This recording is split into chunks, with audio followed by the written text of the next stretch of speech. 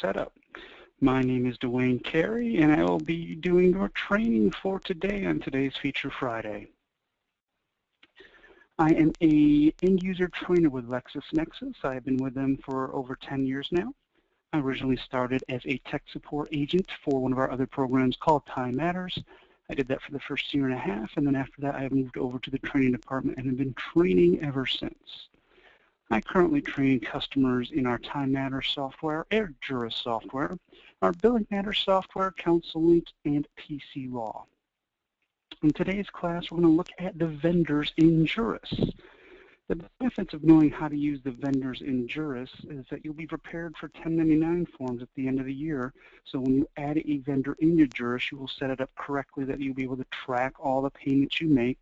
So at the end of the year, you can generate an accurate 1099.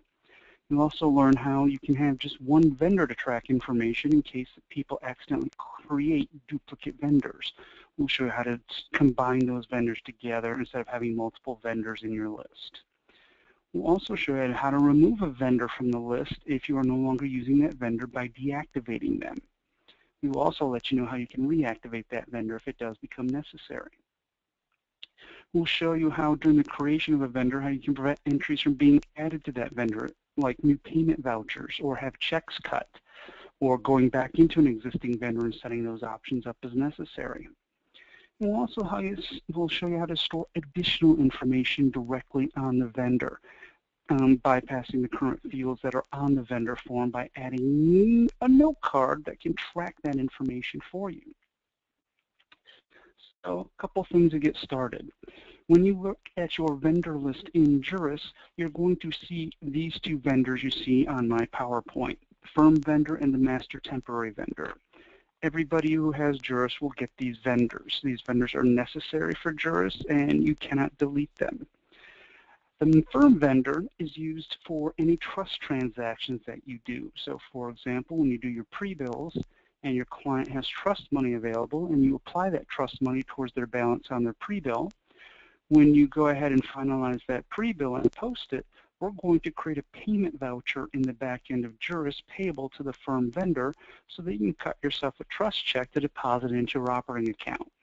So this firm vendor may not be deleted or inactivated because it is needed for these trust transactions. The master temporary vendor, they're used for those on-the-fly payments that you need to just get a one-off check for a vendor you're probably never going to use again. So this would be for someone who does not have a vendor record in Juris, but you need to cut them a check. These are not separate entities. When you add a transaction to the master temporary vendor, they're all posted to this particular vendor, but we don't keep track of individual vendor history of those payments and the details of that. You can see the checks cut to the temporary vendor, but you're not going to see too much else when you do a vendor inquiry. Also keep in mind, you cannot generate a 1099 for a temporary vendor. If you accidentally cut a check to a vendor and put it as the temporary vendor, and then find out at the end of the year that you actually need to cut a 1099 to that vendor, then you will have to create an actual new vendor and be able to put that information on the new vendor, which I will actually show you how you can do that in today's session. So the next thing we're going to look at then is just how do we add a vendor in Juris. Well, for that, I'm going to go ahead and jump over to a copy of Juris. To add a vendor, we're going to go to Juris, we're going to go to Tables, and under Tables, we will see our vendors. And if I double-click, I can bring up a list of existing vendors in Juris. As you can see, I have the default firm and master temporary vendor, along with my other vendors that I use on a regular basis. To create a new vendor, click on the new record, and it opens up the vendor screen. And your code, depending on how you're set up in Juris, may auto-number for you. You may have to number that code yourself. And then you just need to enter in your vendor name. In this example, I'm just going to use the vendor of Visa. We've got 4 tabs we have to take care of. First off is the address tab. Here you just type in the address of the vendor. If you wanted to add a second line again, remember hit Control-Enter to go down to a second line in these bigger boxes. And then you could add anything you needed to add into the second line. And then you can jump down and finish filling in the information as necessary. Of course, if they're out of country, you could put the country. If there's a contact you have at that vendor, you could add the contact's name. You can add the vendor's phone number or the contact's phone number, their fax number. And then that reference number is generally your account with the vendor. In this way, if you have a reference number, your account number here, on the checks that you cut to that vendor, we can have this reference number printed on the check. So your checks will include the account number when you actually pay vouchers to this vendor. So that is the address tab for your vendor.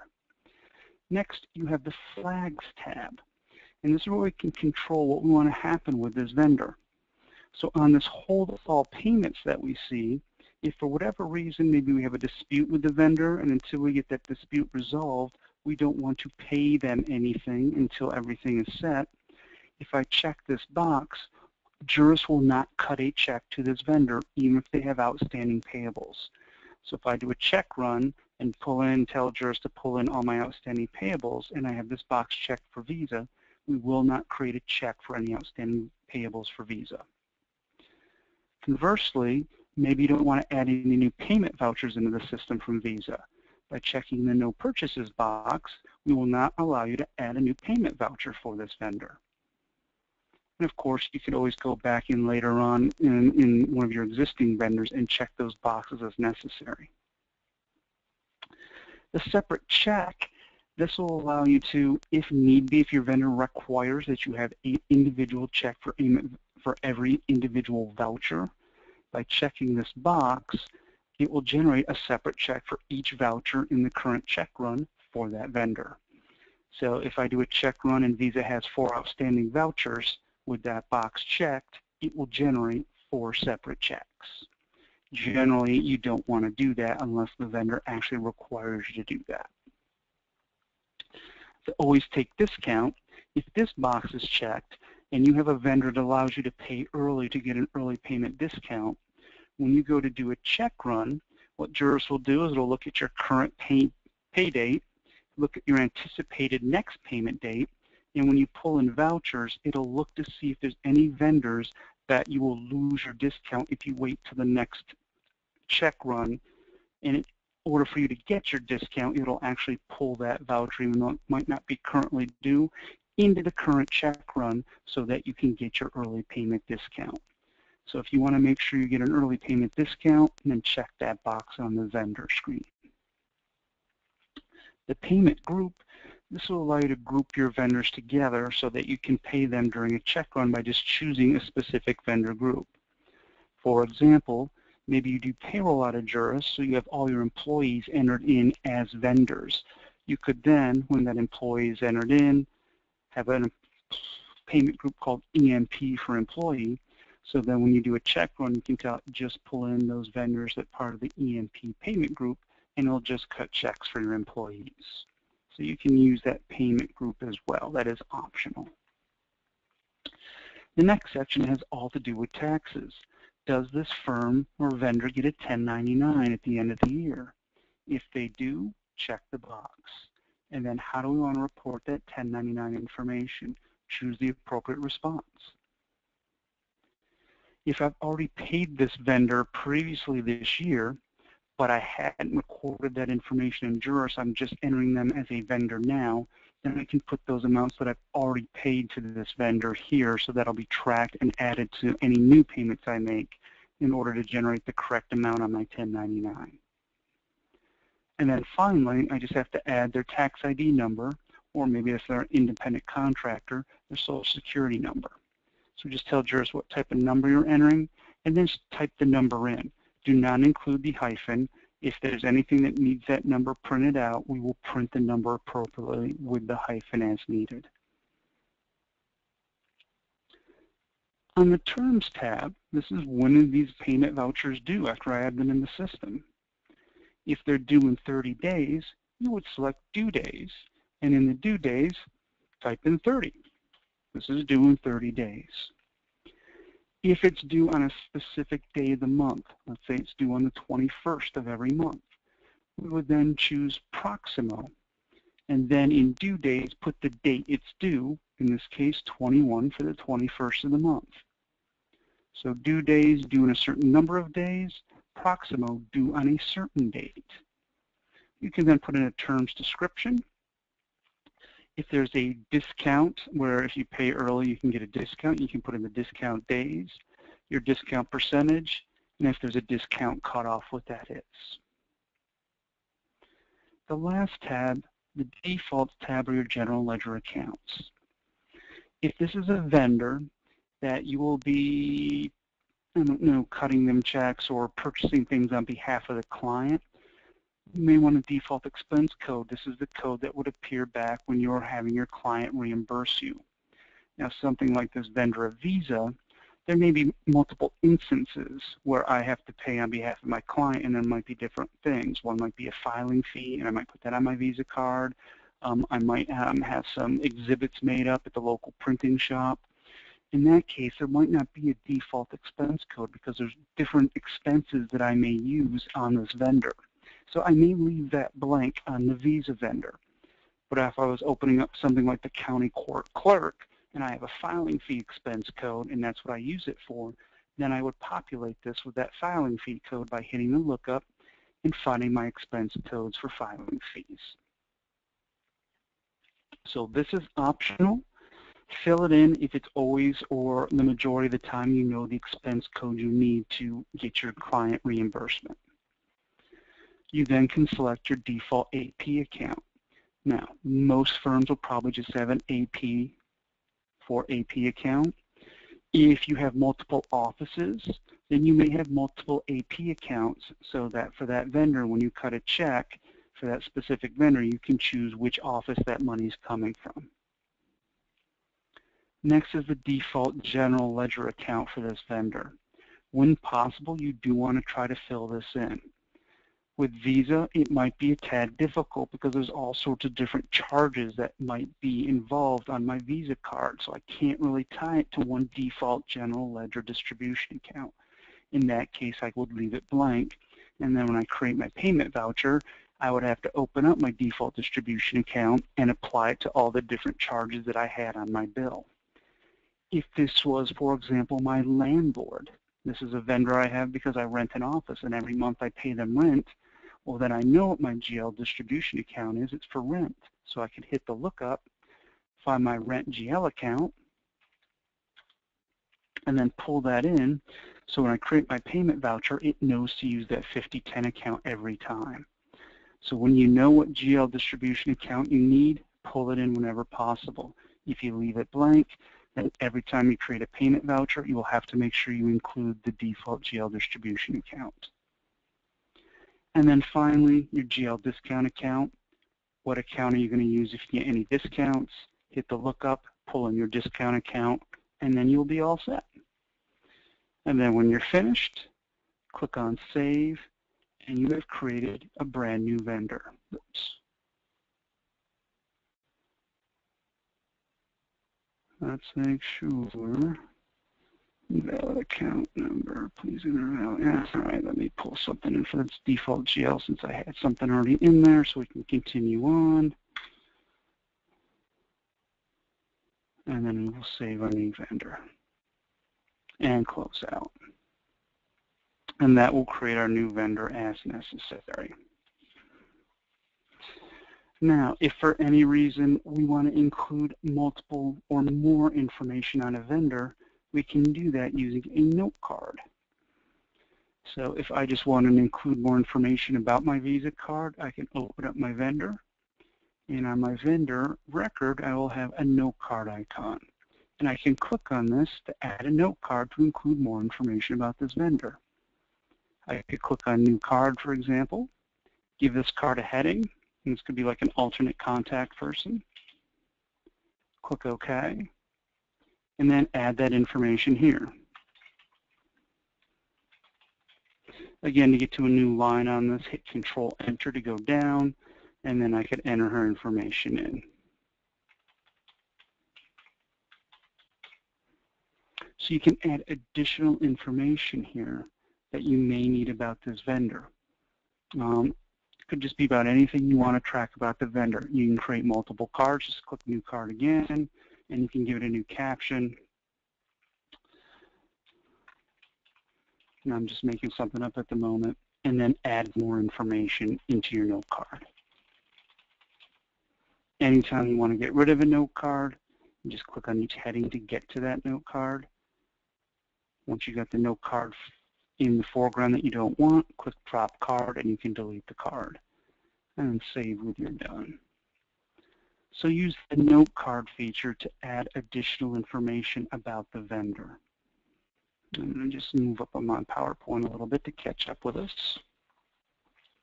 Next, you can actually attach documents to your vendor note cards as well. So for example, let me jump back in.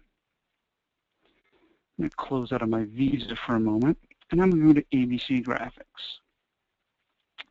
Maybe ABC Graphics has sent me a copy of the W-9 form, and I want to include a copy of that W-9 form on the actual vendor.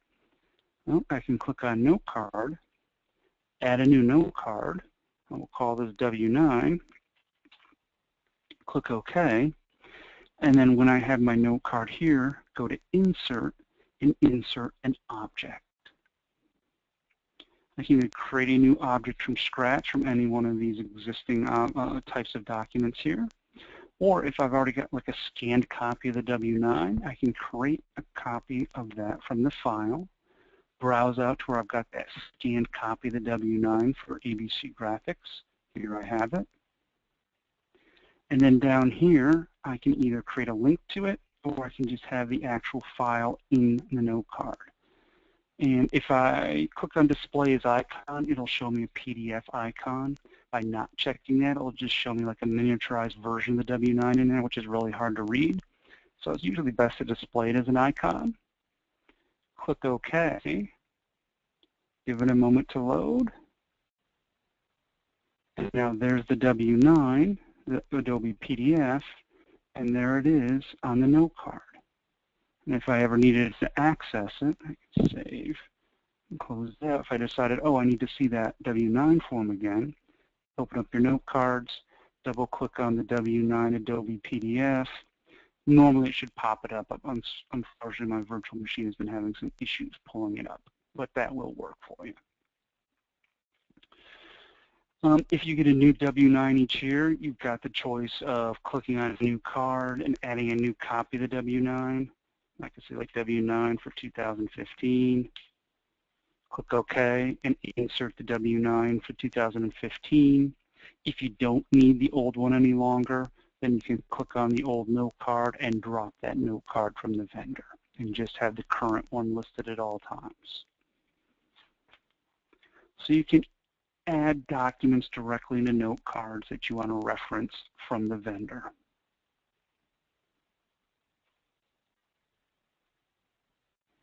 If you no longer need a vendor,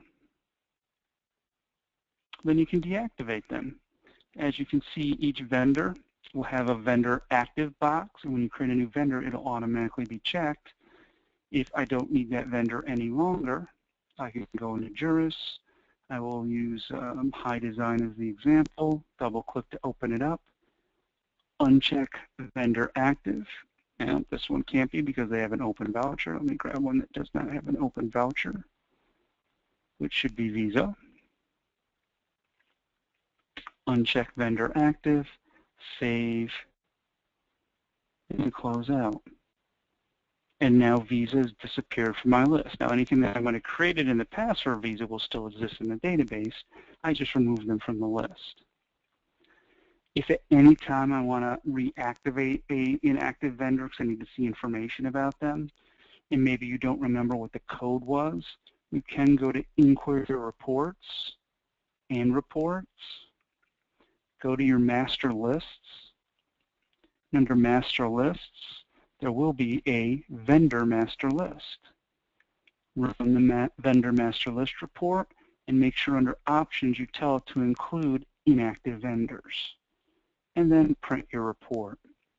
That way you'll be able to find Visa's number if you don't remember what it was. Let me jump back to the report. And then just find Visa in the list. It should be at the bottom of my report. Scroll down a little bit further, and there's Visa, and that tells me the number 111112 was the vendor. To reactivate the vendor, create a new vendor, go to your vendors, click on New, and in the number, enter the old number for the vendor, tab out, and it pulls in the old vendor information for you. And you can check that information as necessary. So you can activate, deactivate, and then reactivate vendors as necessary. Now, what could possibly happen is you may have duplicate vendors. So as you're looking through your list, you may see you have the same vendor listed in there. Maybe someone didn't realize a vendor was there because your list is probably much larger than mine, and they added the vendor in again, not realizing we already had that vendor at some point in the system. When that happens, you want to combine your duplicate vendors. And how to do that is pick one of the vendors that will be the one you're going to keep, and then choose which vendors you want to get rid of and deactivate them. To get rid of the older vendors, you're going to review the vendor inquiry on that old vendor, or the one you want to get rid of, and find out how much was paid out to that vendor and billed. Make sure we don't have any outstanding vouchers for that vendor. If we do, finalize the payments for that voucher. We can't deactivate a voucher or vendor that has an active payment voucher out there. So make sure all payment vouchers have been paid for that vendor. So once you have that information, let me go to my list in Juris. We're going to notice I have the United States Post Office here, but at some point we entered them a second time as USPO, and we didn't realize we already had them in the list. So what I want to do is to see, well, what payments do I already have on the United States Post Office? This is the one I want to get rid of. So I go to my inquiry reports, and I run a vendor inquiry, and I run a vendor inquiry on the United States Post Office, the USPO one that I want to get rid of. And I look to see that I have paid them $800. All right, now I know how much I've paid them. I can close out of my vendor inquiry, go back to my vendors, and once I'm in, I can go to my United States Post Office and on flags put in that I've already paid them $800 on the previous vendor, so I've got that information there. Once I have that, and you can do this in, as long as you've written that amount down, you can do this later on instead of doing it first. On the one I want to get rid of, I open up the United States Post Office, the old one. I go in the note cards. I create a new note card saying something like duplicate vendor. Click OK. This was a duplicate. This was a dupe of vendor 000000, I believe, is my United States Post Office.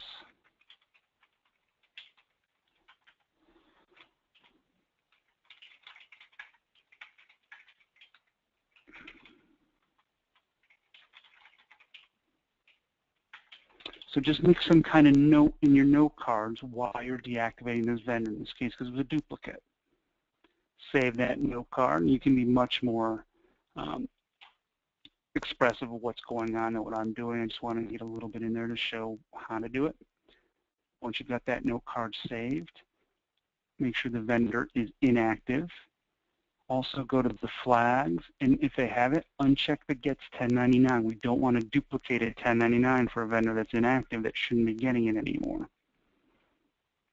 So uncheck gets 1099, make them inactive, and then save the record. Close out. I lose them from my list. I then go to the United States Post Office record, the one that I want to save everything to. Again, I make sure I added that amount that I had paid to the previous vendor in the supplemental amount, so it'll be added to the existing payments that I've paid, so I get an accurate 1099. And then I add another note card saying that this particular one was combined.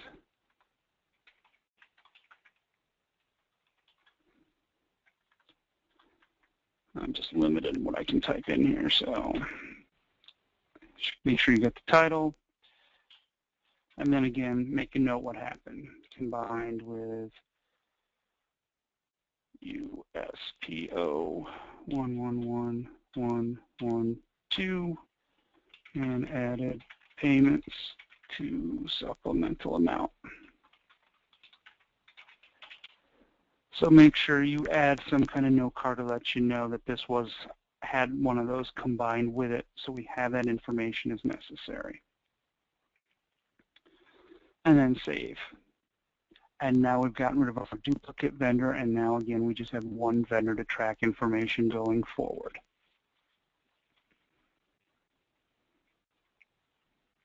Again, a couple slides to show you and make sure we get the right spots. A vendor group versus an AP group. So we saw in the vendors that there's a spot to have a vendor group, but we also saw that there was a tab that we had to pick an AP account. So what's the difference between a vendor group and an AP group? So they might look similar to some people. Well, the vendor group, as I said earlier, is used to designate vendors as a like group. Somehow they're related to each other. In my example before, I used employees. You could also maybe group them together by when those vendors get paid. Maybe I do a check run every week to my vendors. In some vendors I pay week 1 of the month, some vendors I pay week 2 of the month. So what I may do in Juris is I may go into each vendor and specify when I want to pay them. Since Joseph Castillo is my landlord, he should get paid in week 1, so he may be part of payment group week 1. And I save, and now he'll be in that WK1 payment group. And maybe Landtech gets paid in week 2 of the month, so I can assign them to payment group week 2. And I could group my vendors together by when they get paid and just do my check run to pull in those vendors that way. Those are examples of using the payment group. The AP group is usually used for accrual accounting. So those firms can designate AP checks to be credited to a specific AP general ledger account for one of their extra, maybe they have multiple firms. And one of the common uses would be you want to separate the checks that are paid to vendors based on one of your other firms or offices using that same vendor. So you may have that same vendor being used multiple times, but you want to specify which office is actually cutting a check to that particular vendor. So that might be one of the reasons why you use that AP group. So those AP groups are found, go back to Juris. Right here we have AP accounts. You'll notice I've got a default AP account, but I also have one set up for my New York office in my database and one for the Boston office.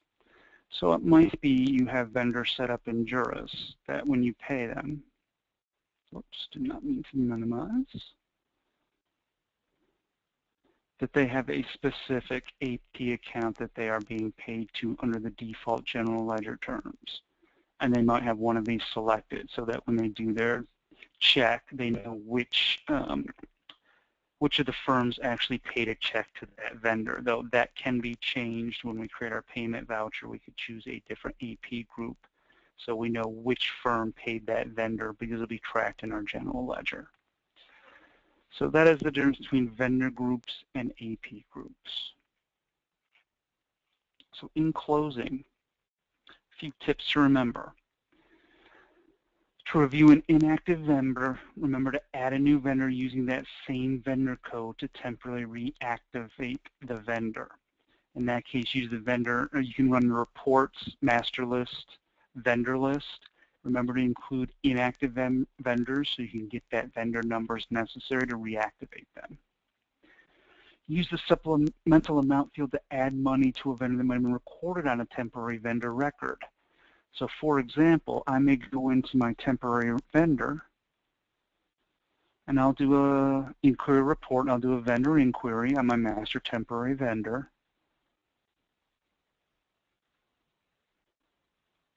I'll say just show me my temp vendors, select them, and then run a report, take a look at the checks, and I may notice, hey, Structure Limited got a check for $700. Well, the IRS threshold is $600 for a 1099. I may owe them a 1099 form, but I can't generate that from a temporary vendor. So what I would do is I would create a new vendor, Structure Limited, and then under the supplemental amount, add that $700 there. And then I could generate a 1099 for Structure Limited. So review your temporary vendor on a regular basis and see if we're accidentally cutting checks that are a little over the IRS threshold, and we may need to generate a 1099 form for that vendor.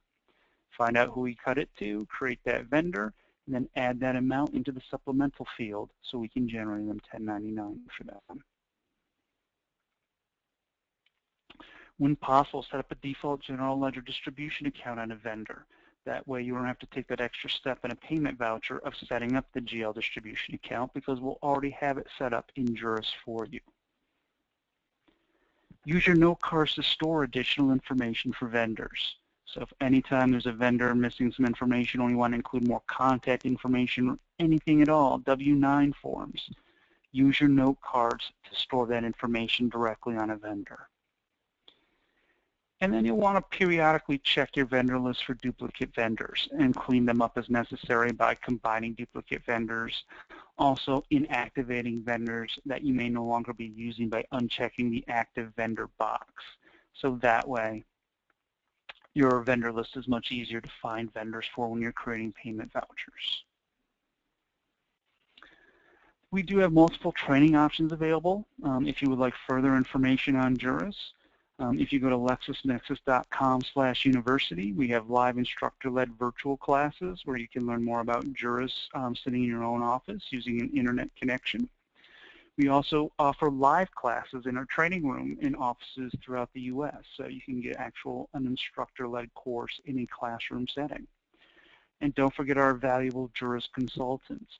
If you would like to have somebody come on site and work with you in Juris, or do customizations or help you with your workflow, we have Juris consultants who for a fee can come on site and help you get your Juris up and running that'll best fit for your firm.